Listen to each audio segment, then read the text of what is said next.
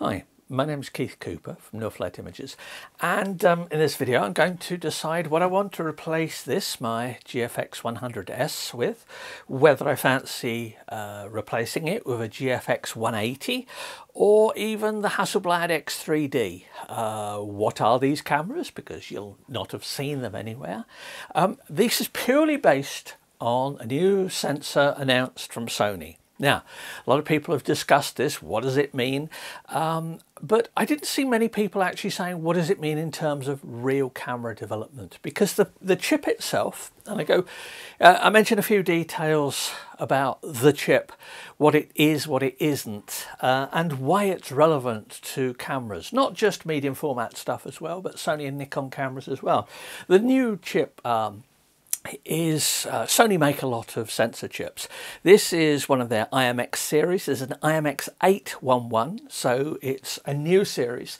There's Sony Semiconductor make this information pretty widely available, but the one they've announced, 247 megapixels, 64mm diagonal on the sensor. Now that's a big chip. In fact, there aren't any cameras currently produced that use a chip that size, not because it's too big, just because the aspect ratio is different. It's 3:2 if I remember rightly. But I've tested in the past. This is an H3D from Hasselblad with the big medium format chip in it. This is the 100 megapixel version, H3D 100C. Excellent camera, got some really nice looking pictures when I was testing with it. It is everything you expect from a medium format camera, proper medium format, not the smaller medium format of this. And I was using it with the Hasselblad HTS 1.5 tilt shift adapter. That's why I was looking at it.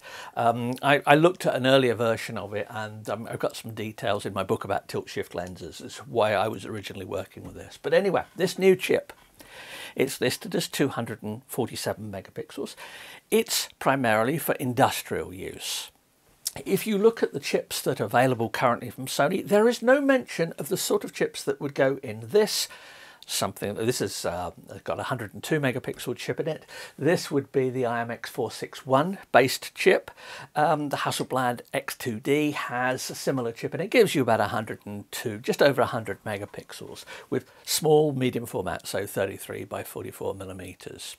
Now, the new chip is available with readouts, 12-bit, 14-bit, 16-bit, whole variety of different readout speeds and things like that. Although I'm going to suggest that if you're using medium format, you'd probably not that bothered about lightning fast readout, but who knows, could be used for all sorts of things. But what are real cameras? That's 247 megapixels. Now, there is a 151 megapixel version, which is used in some cameras, some medium format stuff, phase 1 and the likes. But I'm just looking at really at this size. So a camera that I might actually get to have a go with, as opposed to just borrow to test. Now, if you look at the specs in detail, you see that the pixel size of the new sensor, and this is the key bit of information, the pixel size of the new sensor is 2.81 microns square per pixel. The pixels in this and the X2D are 3.76 microns square. Now, simple calculation to work out the increase in pixel density that you get by going to the new technology that's used in this chip that's been announced. And that is a 1.79 times increase in pixel density.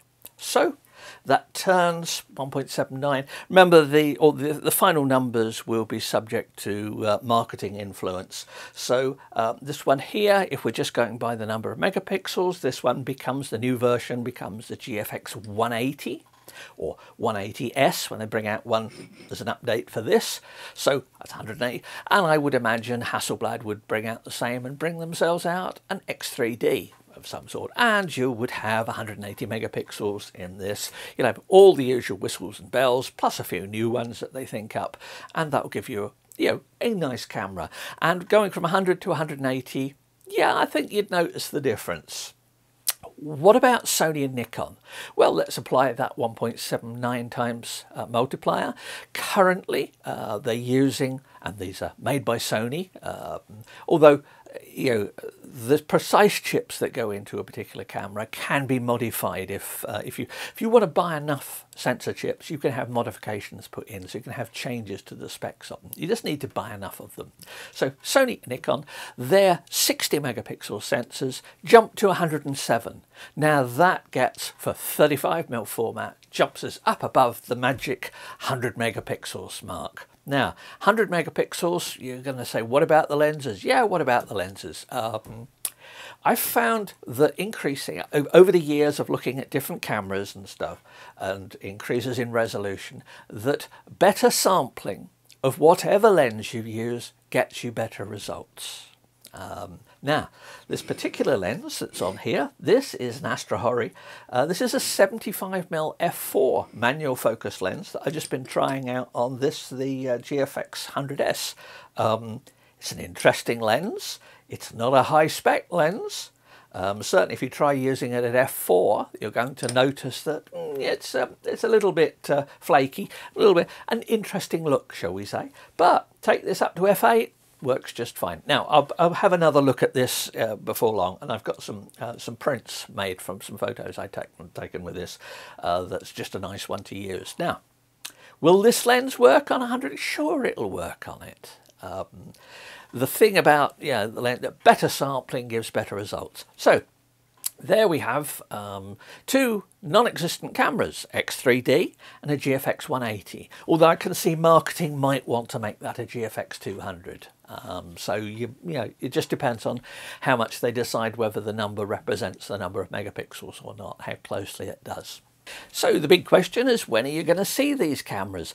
Not for a while, I'd suggest. Now, at the moment, Sony does not list any sensors at this new size or derivatives of that size. It doesn't list any of those in its listings.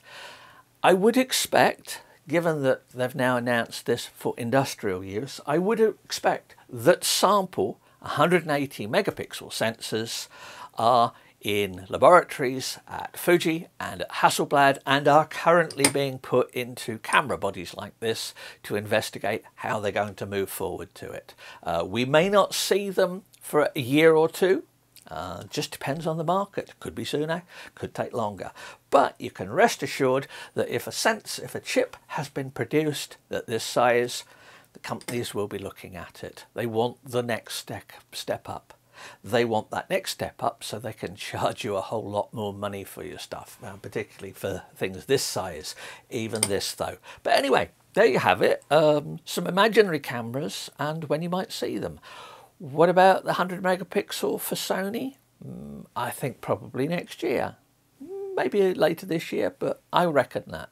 I have no information other than extrapolation and the fact that I used to work in electronics quite a few years ago and still follow all this stuff. Hope that's been of some interest. I will be returning to more factual matters in due course. As I say, I got some prints I want to make from this particular this particular camera here and lens, because the P5300 that I reviewed has gone back, so I'm back to making prints on the P5000 here, which is pretty much the same as the 5300 I've been looking at recently. That's of some interest. Please do ask questions if you've got any. I'm not turning the channel into following rumours and the likes, but I was just interested in this one because of the technological side of it and that curiosity as to how big you could go. Anyway, thanks for watching and bye.